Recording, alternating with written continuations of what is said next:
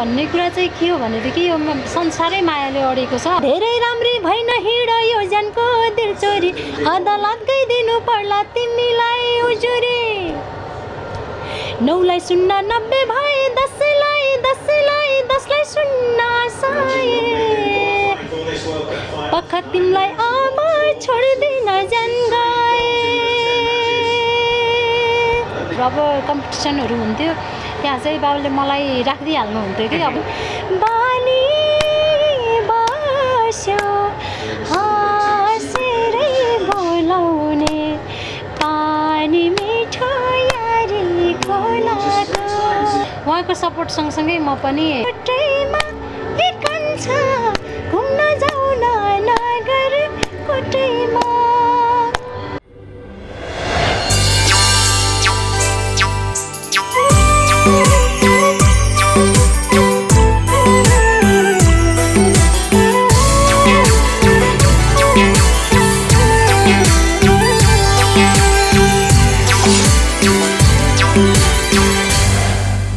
आदरणीय दर्शक बिरिन, कहिले उकाली त कहिले ओराली, कहिले भन्जाङ त कहिले चौतारीहरू हामी पार गर्दै पूर्व मेचीदेखि पश्चिम महाकालीसम्मको हामी यात्रा गर्ने गर्दछौँ।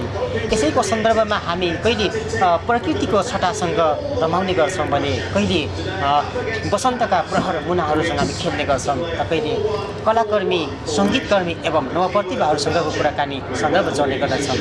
र यतिखेर आज हामी जेरुङ फिल्मको हामी सर्भरभित्र रहेर यतिखेर कुराकानी गर्ने क्रममा निकै चर्चित लोकप्रिय गायिका भनौँ खोटाङ जिल्लामा जन्मेकी मेनुका राईजीसँग हामी सन्दर्भ जोड्ने क्रममा छौँ। र यतिखेर मेरो दायापति गायिका हुनुहुन्छ र उहाँ यस क्षेत्रमा किन आउनुभयो, उहाँले यो क्षेत्रमा आउँदाखेरि कस्ता चुनौती थियो, कतिवटा गीत गाएर कति सय गीत ल्याएर आम दर्शक श्रोतालाई पस्काइसक्नुभयो, उहाँको धेरै लोकप्रिय पनि हुनुहुन्छ। र यो यात्रा उहाँले किन गर्नुभयो यस विषयमा म उहाँसँग प्रत्यक्ष कुराकानी गर्न चाहन्छु। मेनुकाजी, यहाँलाई स्वागत छ। धन्यवाद राजकुमारजी, र हाम्रो जेरुङ फिल्म्स हेर्नुहुने सम्पूर्ण दर्शकवृन्दहरूलाई पनि मेरो नमस्कार। अनि यतिखेर यहाँ केमा व्यस्त हुनुहुन्छ? यतिखेर चाहिँ म भर्खरै मेरो 9 लाई 0 90 मेरो होइन हाम्रो भनौँ न डोइट सङ हो होइन, त्यो कारणले गर्दा हाम्रो गीत रिलिज भएको छ, त्यसैको प्रमोसनको क्रममा छु। गीत सङ्गीतमा नै व्यस्त हुनुहुन्छ यतिखेर, अनि प्रमोसन पनि गर्दै हुनुहुन्छ। यो 9 लाई 0 90 यहाँले भन्नुभएको छ, भर्खरमा त मैले पनि अघि नै मेरो टेलिभिजनमा हेरेर आएको छु होइन, गीत अति राम्रो छ, साँच्चीकै मार्मिक छ होइन। यो भर्खरको युवा पुस्ताहरूलाई ठिटाठिटीलाई चाहिँ उठाएर जुरुक जुरुक नाचुम नाचुम लाग्ने खालको गीत छ मेनुकाजी होइन यो गीत। अनि यो गीतले चाहिँ होइन मार्केट राम्रै पाउनेछ, कसको शब्द सङ्गीत हो यो?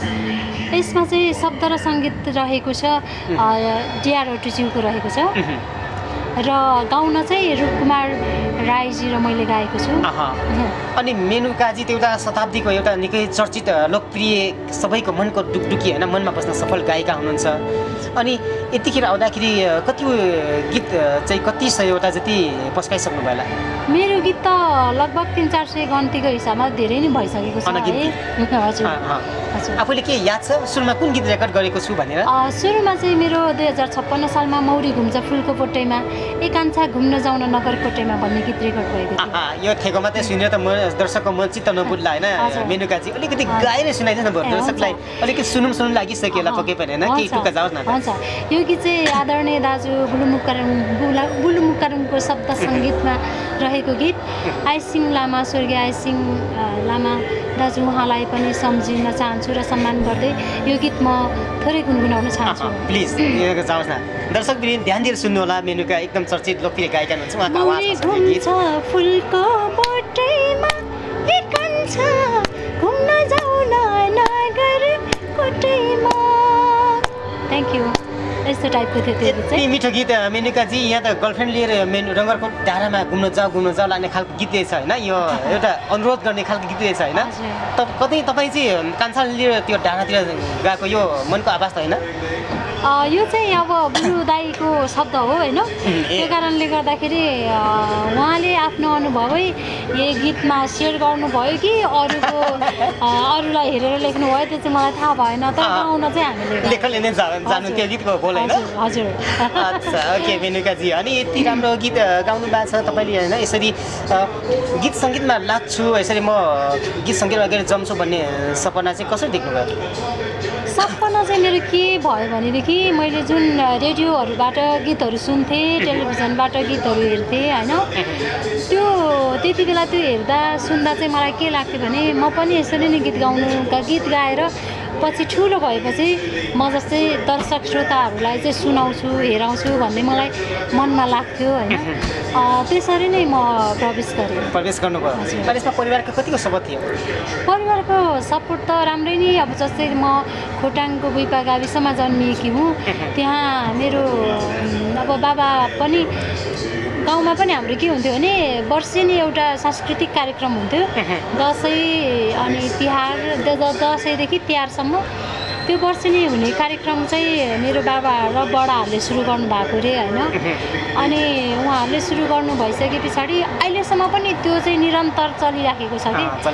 अनि स्कुल जाँदाखेरि पनि स्कुलमा पनि विभिन्न फङ्सनहरू अब कम्पिटिसनहरू हुन्थ्यो, त्यहाँ चाहिँ बाबाले मलाई राखिदिइहाल्नुहुन्थ्यो कि अब छोरीलाई स्कुलमा, अनि राखिदिइहाल्नुहुन्थ्यो, नाम टिपाइदिइहाल्नुहुन्थ्यो। अनि कुनै पनि त्यहाँको कार्यक्रमहरूमा म कहिले पनि छुट्थिनँ होइन। अनि बाबासँगै स्कुल हात समाएर जाँदाखेरि पनि उहाँले मलाई म गुनगुनाउँदै हिँड्थेँ रहेछु, बिग्रेको ठाउँमा चाहिँ उहाँले सच्चाइदिनुहुन्थ्यो, होइन यसरी हो छोरी भनेर भन्नुहुन्थ्यो होइन।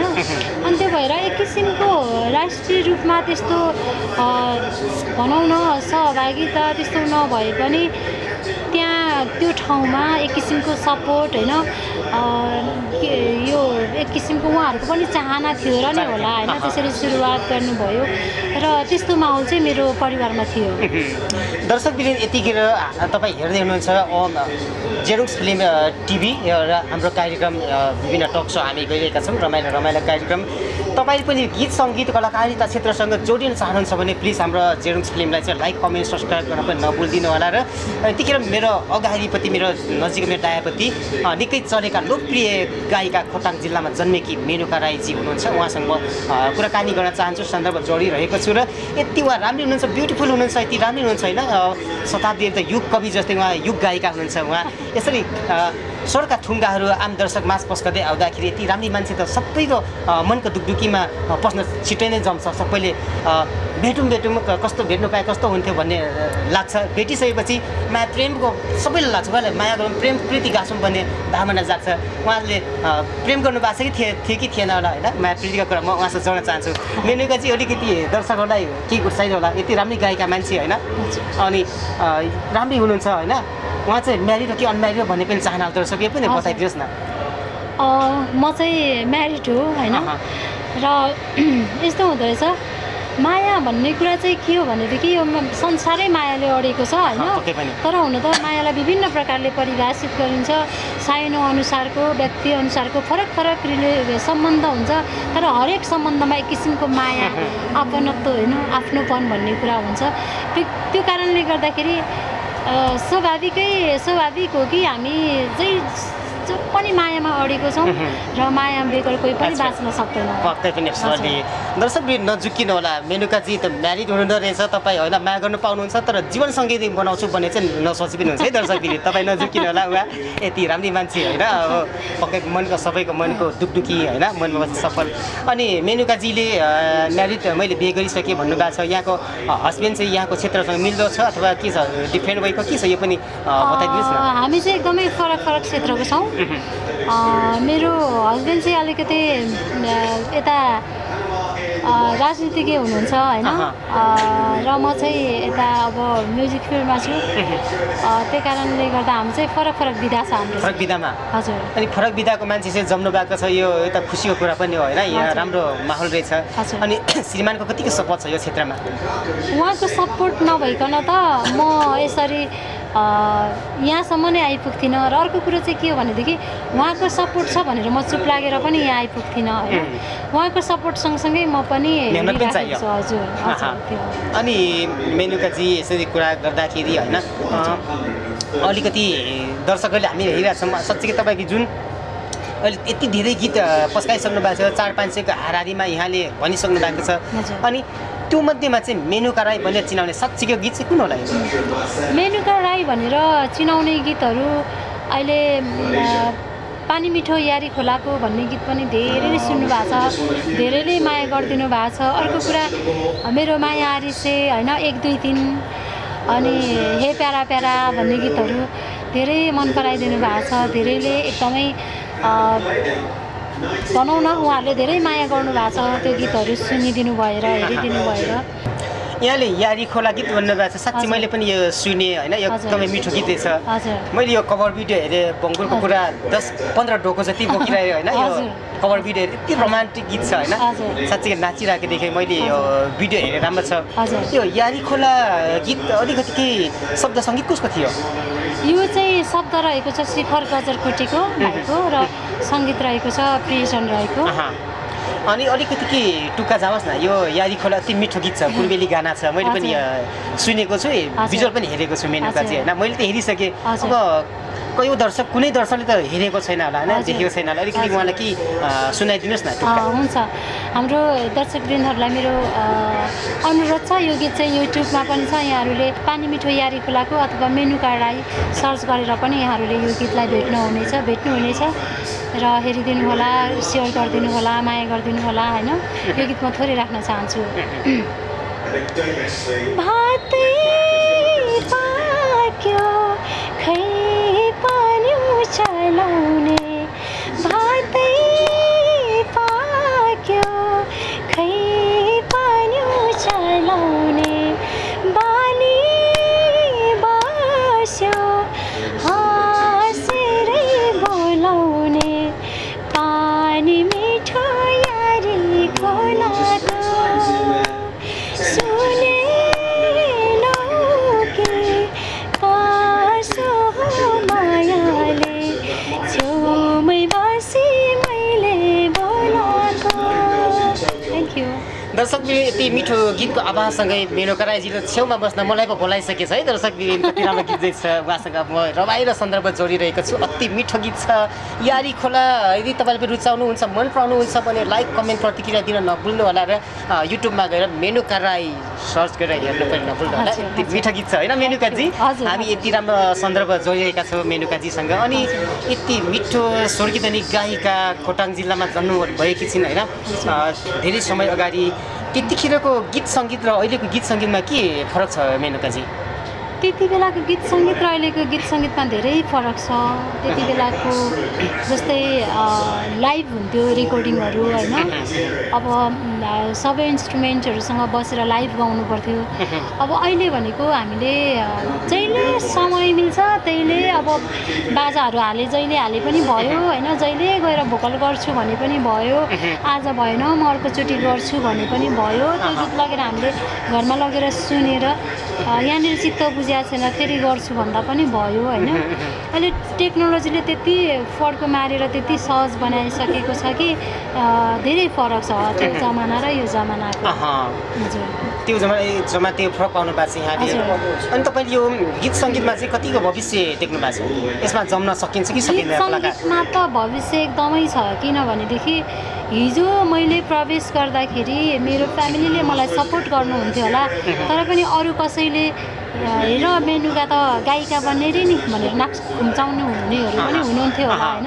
अहिले छाती फुलाछन् होला। हजुर, तर आज के हुन्छ भनेदेखि आज उहाँले नै उहाँको नाति नातिनी अथवा उहाँको बच्चालाई चाहिँ के अरे म्युजिक सिक्नको लागि इन्स्टिच्युटहरूमा लगिरहनु भएको छ।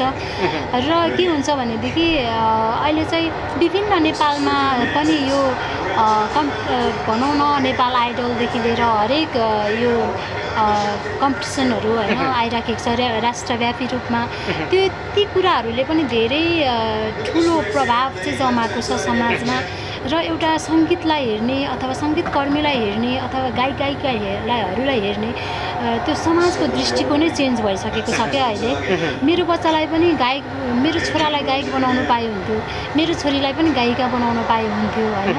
त्यो किसिमको अहिलेको अभिभावकहरूमा चाहिँ त्यो किसिमको एउटा चाहना होइन। उहाँले पनि बच्चाको रुचि कता होला, तर पनि उहाँहरूले चाहिँ त्यो चाहनु भएर विभिन्न इन्स्टिच्युटहरूमा पुर्याइरहनु भएको हुन्छ कि एकदम हजुर पक्कै पनि हजुर अनि मेनुका राईजी यति चर्चित गायिका हुनुहुन्छ होइन धेरै समय अगाडिको एकदम वरिष्ठ गायिका हुनुहुन्छ होइन यतिकै कार्यक्रमको अफर के छ यहाँ प्रोग्रामहरूमा कतिको व्यस्त हुनुहुन्छ कार्यक्रमहरूमा म त्यति धेरै व्यस्त छुइनँ हल्का छुइनँ भन्दा ठप्प पनि होइन होइन मैले कार्यक्रमहरू पनि पाइराखेको छु हल्का फुल्का तर फेरि कार्यक्रम छ भनेर त्यस्तो चप्पाचप पनि होइन मैले कार्यक्रमहरू पनि गरिराखेको छु रेकर्डिङहरू पनि भइराखेको छ मैले गीत सङ्गीतमै रहेर यही भित्रको कामहरू चाहिँ गरिराखेको छु दर्शकवृन्द यतिखेर तपाईँ जेरुङ फिल्म टिभी हेरिरहनु भएको छ मेनुकाजी यति राम्रो गायिका मेरो माझमा हुनुहुन्छ र उहाँसँग तपाईँ पनि जम्न चाहनुहुन्छ रमाउन चाहनुहुन्छ भने उहाँको गीत पनि सुनिदिनु होला यदि कार्यक्रममा सँगै नाच्ने गाउने रहर छ भने पनि उहाँलाई सम्पर्क गर्न सक्नुहुन्छ